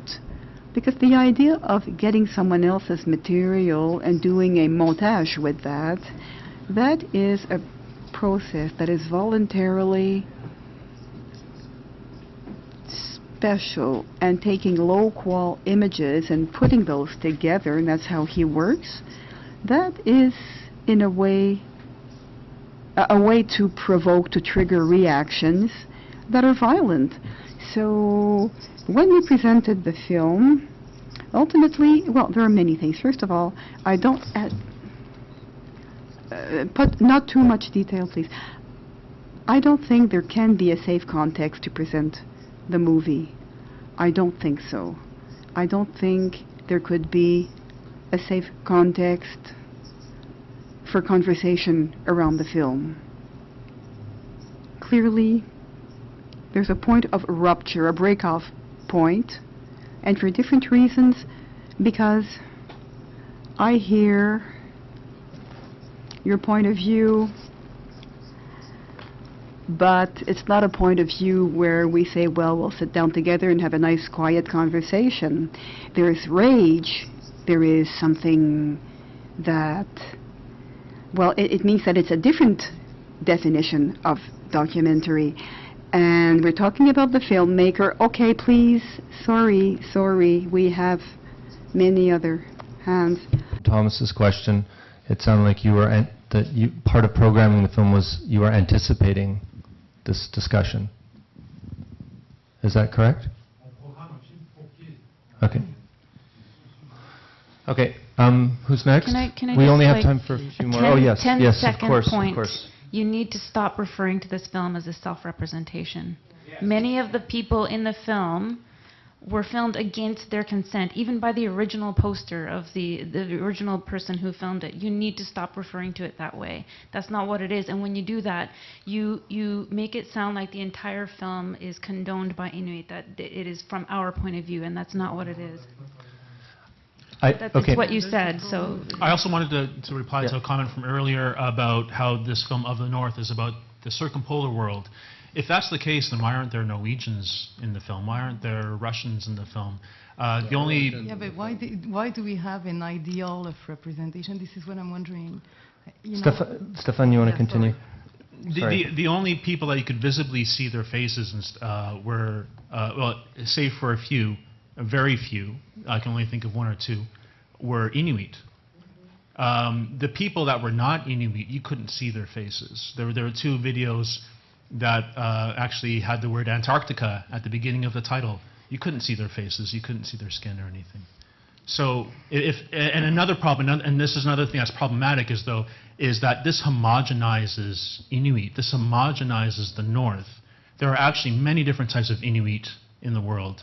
There's Inuit, there's Inupiat, there's Inuvialuit. My grandparents, like one is Haraktumut, one is Karnumut. Each one of us here, we come from different parts of the world. Like the whole Inuit Nunangat, Inuit territory is very vast, and we do have differences within our own culture. And that's the problem when you say, like, oh, this is supposed to represent the entire circumpolar world, or represent Inuit. There's actually diversity amongst Inuit that you don't see here, and it's not just with this film, but generally with a lot of other representations of Inuit. We see this homogenization happening. And do you honestly think that people watch this and think it's not about Inuit? Like, I think it's pretty obvious. Most people walk away thinking it's a film about Inuit. So to say it's about the circumpolar region in general, I think is dishonest. Especially when the title is based off of Nunavut of the North. I just don't understand why someone would make a representation that is supposed to be about, advocating for Inuit people. He said basically that, trying to show the world this thing. And then when the Inuit say, this hurts us, this harms us, this affects our actual lives, why someone would dig in and not be open to listening to that and not want to change what they have, not want to be open to having a conversation about that. It is incredibly hurtful. It's real. It has a real impact on our lives. Okay, so we probably have time for a few more. What time? I don't know how what time is it now? It's 9:40. Okay, so it's just our interpreter. Let's yeah, I know. I think there's one back there, and then we'll come down here. If that's okay. She's had her hand up for a long time. Where? in the purple. She's had her hand up a lot. Yeah, that's where I just pointed. Okay. Marielle. Yeah. I can translate myself if the if the interpreter leaves. Bon, je vais commencer en français quand même. I'll start in French. I think that in the 5 last months, we all felt that the conversation is not really on the film anymore. And I would like us to realize and to do a little exercise to sort of shift the conversation on film to the conversation itself. Because there are a few aspects of this conversation that worry me. And certainly one of these, and it's a comment I have heard in the past 5 months, is that this is a conversation that has a frontier, a limit, a cultural frontier. You're being translated, so okay. There's. And that in fact the debate amongst the whites, certainly, is you know, the sort of Anglo-PC point of view is on one side, and the French formalist side is on the other, and these two cultures are not communicating. So I think I just wanted to remind everyone, and it's really pathetic that it happens sort of on the skins of the Inuit. But I would like us to focus on the conversation itself. I think it's fantastic that this debate is happening. I think it's very, it's like the angel of history is flying over us, and it's great. But I think that we're mistaken to keep referring back to the film that was merely the catalyst of it all. Thank you. Okay, there was this gentleman here in the middle, the white shirt.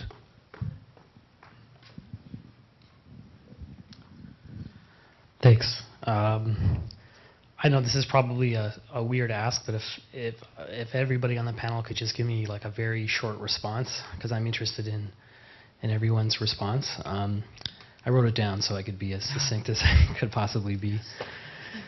Assuming racist attitudes continue, would it be valuable to continue to have racist movies made and distributed as a bellwether of racism, or is the emotional labor and trauma that those products evoke, is that cost too high? Myself, I don't want to respond to that because I don't think I was ever a victim of racism, so I have no voice here. Go ahead, whoever. Même chose pour moi. Same thing for me. It's important. Like I actually was involved with a project right now called Real Conversations About Race, and I was invited by CBC to come and talk about, and they're asking me questions like, you know, tell your story about how you've experienced bigotry or racism. And I'd go into a room full of people of color, people of different ethnicities, and I'd say, where's a white person? Why is it okay why is it okay, like socially acceptable for me to talk about how I've been victimized, but maybe it doesn't seem it's okay, or it's uncomfortable for a white person to talk about, hey, like I've noticed that I benefit from inequality. So I think important, like this is an important conversation to have, conversations about racism. I think there certainly is definitely a place in film, a place in social discourse or public discourse about this topic. I don't think that this film was really a great way to start the conversation. I think there's there's much better ways to have this conversation. I lecture in this classroom to a demographic that is pretty much like this demographic, you know, like 4 people of color and a couple of Native people, and then largely a non-Native audience. And so it is part of my job to have this conversation on a regular basis around difficult issues like this. And I think my only response can be that there is massive reams of archival and visual and textual and film media that can talk about racism in ways that are constructive. We do have an education problem in Canada. We do have all kinds of issues around awareness, but I don't think that we need to produce things that are deeply offensive to people who are colonized in order to have a conversation about this.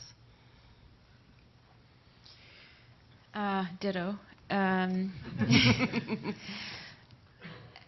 think it's an interesting idea. It would be, I don't know about a fun project, but an interesting project to make really racist films to reflect Canada's racism back to itself. That's kind of a funny idea. The problem here is, though, that this film was not made with that intent, and it was not received in that way. It wasn't presented as a racist film reflecting racism back to Canadians. It was presented as, this is what Inuit life and culture is like, and this is how Inuit represent themselves on the internet. So that it doesn't work. This film doesn't work for that purpose.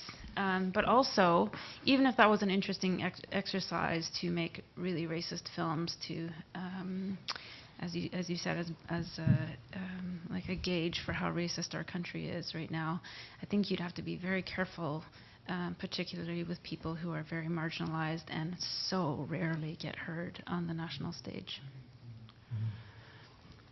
I'm just wondering here, because this is the first question I wanted to ask in the first place about his intent. So I'm interested in hearing what you think his intent was at the end of the day, because sometimes you say you're not interested in knowing his intent, but sometimes you also punish his movie maybe for the intent. So I'm just wondering how I can situate myself in the intentional context, you know. I'm interested in his intent. The only thing I can glean from is from news articles, from his interviews, and from the descriptions I've seen in film festivals. I have, through two other people who are in this room, who helped me fill out an ATIP request, Access to Information Policy request, with the Quebec Arts Council to see what the description of the film was in the grant proposal. Those two times the Quebec Arts Council denied that request. And I thought that would probably be the best way to find out what Gagnon's description of the film was, or his explanation of the film, because ever since then the explanation has changed. But I am still interested in finding out about the intent of the film. And all I can really go by right now is just the news articles, as I said before, in the interviews. Yeah, I already said that I don't think that he made this film with a malicious intent. I think he actually did have an idea around, as you were saying, around like development and what's that doing to the north. And without doing any research, he made a correlation between two sets of images that he saw, and then went out and tried to make an artwork based on what he thought was happening. And I think that is where the danger of the project lies, is because he made a false correlation between causation and impact. And so that is what the Inuit community is so upset about, right? I forget what the question was. What do you think his intent what do I think? was? So yeah, so I mean, I don't actually think he had a malicious intent. I think he had an idea about what it was and decided to go and look for the images that would fit his narrative. If you, I invite you all to go home and Google Inuit or YouTube Inuit and see how far you have to get before you see these kinds of images. It's not something that I believe that he just went online and was like, hey, this is all Inuit self-representation. I think it was, he was looking for, drunk Inuit, abusing animal Inuit, But I'm just wondering, is it the job of the artist to make sure that what he shows in the movie is not the first link you get on Google? I'm just because then what is his approach? What is he contributing? If, je devrais pas parler en anglais, hein, j'aime pas ça. Yeah, I know what you're saying. I shouldn't be speaking English. I hate it. Maybe we have time for one last question, or no? I think we should release the interpreter. The interpreter is released. Thank you. And so, thank you.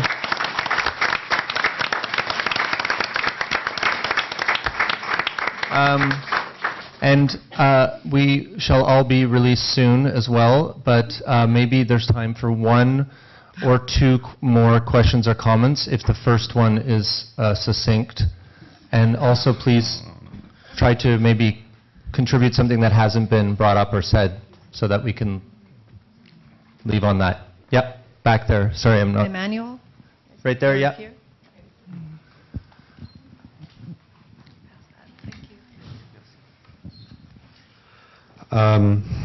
Okay, so we're working without an interpreter, so I'll try and go back and forth.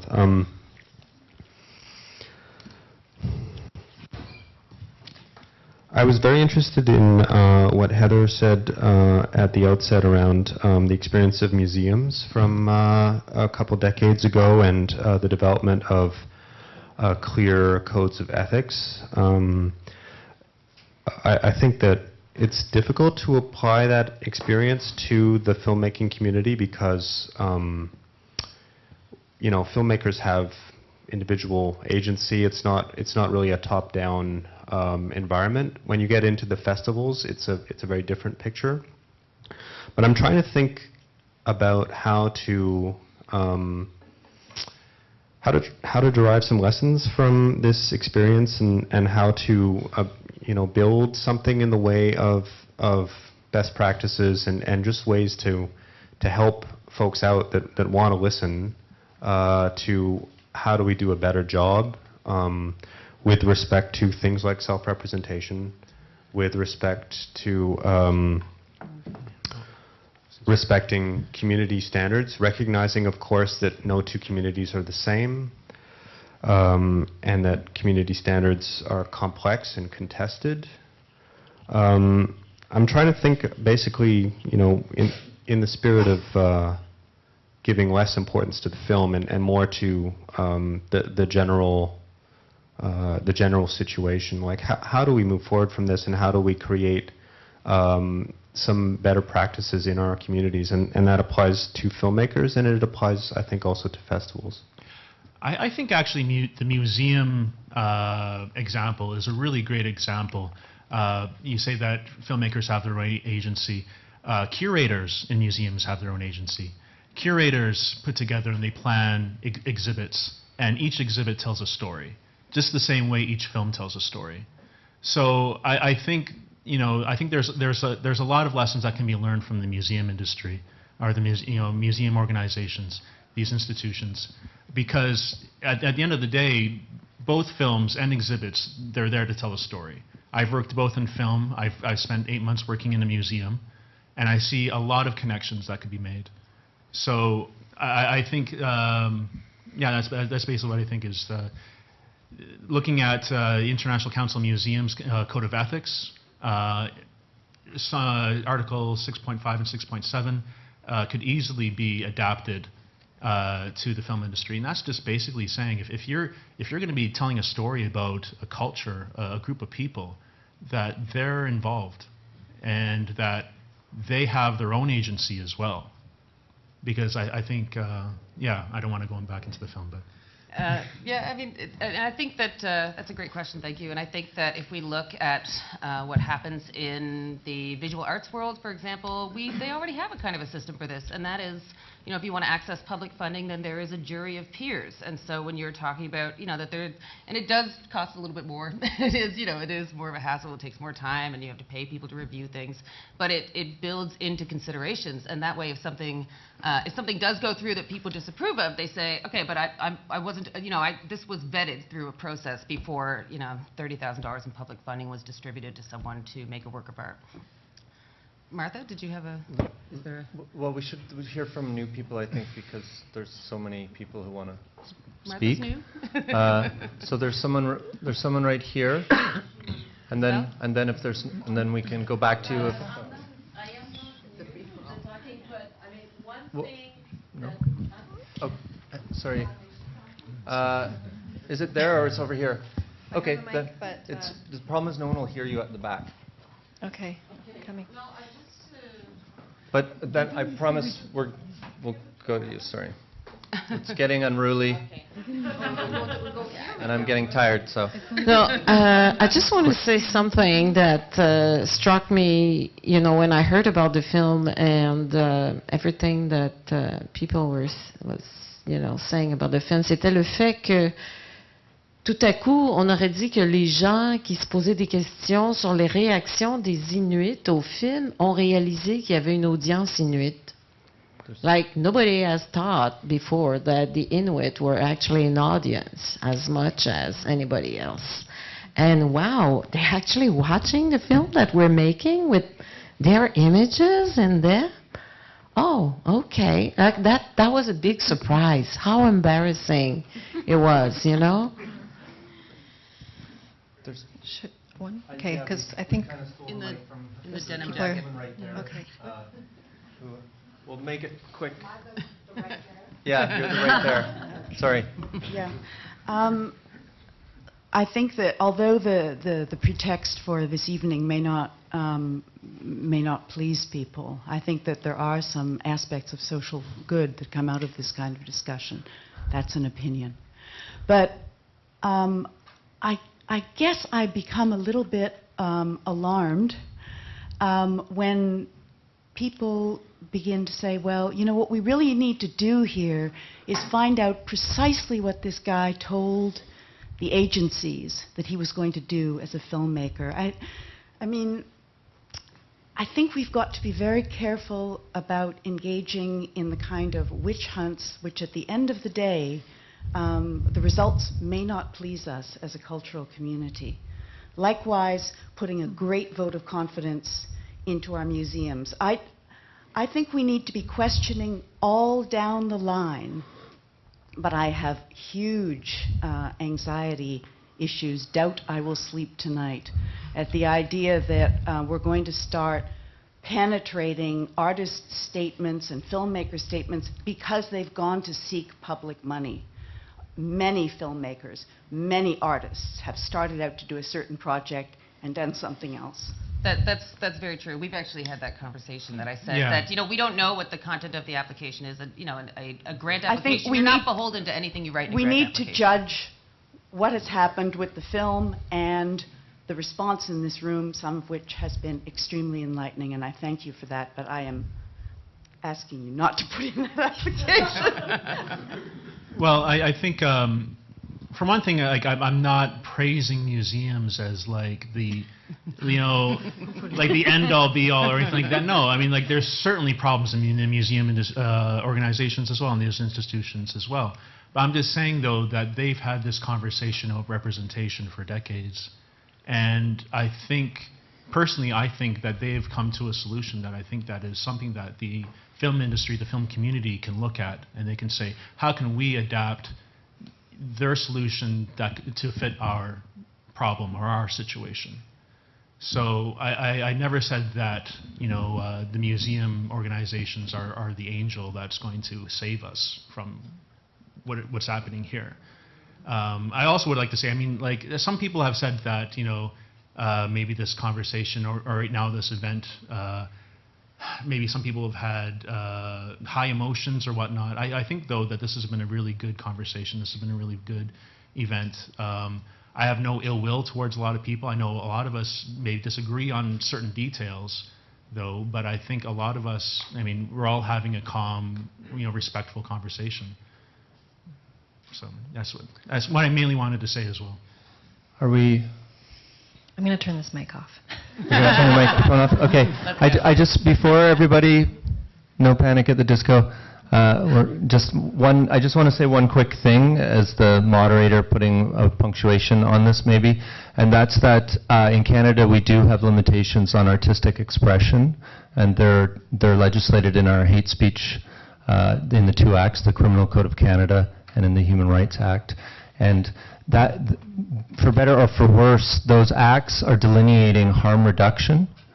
And what I see in this conversation around this film and around the denigration of a historically oppressed group of people in Canada is an effort at harm reduction.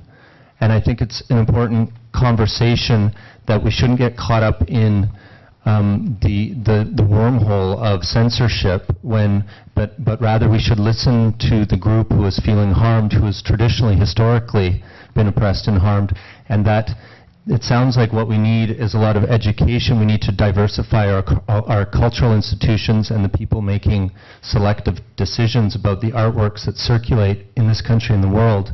But that education and that elucidation, that burden should not just fall on the on the indigenous people. It should fall on all of us, because indigenous people, like those that are here today, Stefan, Heather, and Alethea, they're exhausted. Right? And talking about reliving the trauma and just going through this and not sleeping, it's exhausting. So I thank them very much for all the work they've done around this film, and I'd like to also thank Mathieu and Pierre for coming out, because around 40 people were asked and they all declined, and there are people who have been very vociferously in favor of the film who declined to come and speak, because I think they were worried that it would be a witch hunt and it would be, an awful experience. And so I thank you both for coming as well. And this hasn't been about pro-anti of the North. This is a larger discussion. And I thank you all for coming, and especially FOFA Gallery for organizing it, and especially these folks up here. Thank you very much. Can I add? Alethea wants to say something, sir. Yeah. I just wanted to add, I think there are many people in this room who didn't like this film, and many people who feel it's been unfairly or harshly criticized. But one thing we all have in common is that we were all willing to come and talk and listen. And it's difficult as Inuit to have our voice heard, so I just wanted to express gratitude for everyone who showed up, including Mathieu and Marie. And thank you for the invitation. Yes, and I also wanted to just point out that Isabella is also in the audience, and she's also done a lot of work in educating people on this issue, and she didn't speak today, but she's there and she's been working hard as well. Yeah. So thank you everyone for coming and listening. Not for me.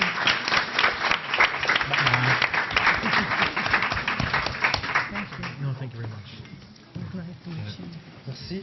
Good. If you want to keep the discussion going and informal, more formal. Maybe not tonight. No. Maybe. You're not sure? You're not sure? I don't know. Sure? Yeah. You're not? I am. I think I am. No, I'm craving.